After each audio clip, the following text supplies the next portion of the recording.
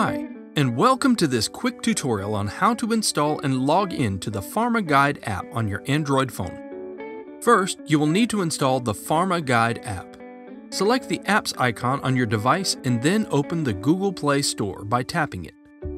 Now select the search bar. Here you can type in PharmaGuide, and you will see the PharmaGuide app show up below. Select it and then choose Install.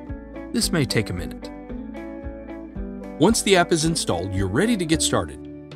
Choose Open, and then allow your app to make and manage phone calls. Okay, you're in the app. To get started, find your country. Then type in your phone number. Now, just agree to the terms and services. You will receive a verification code through SMS to verify your phone number. Type it in and select Verify. Now you can create your account. Type in the required information, including your email address and profession, and select Create Account. If you don't have a subscription purchased, you can skip this for now.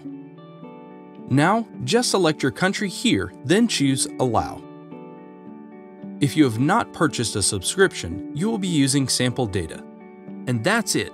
You are ready to go.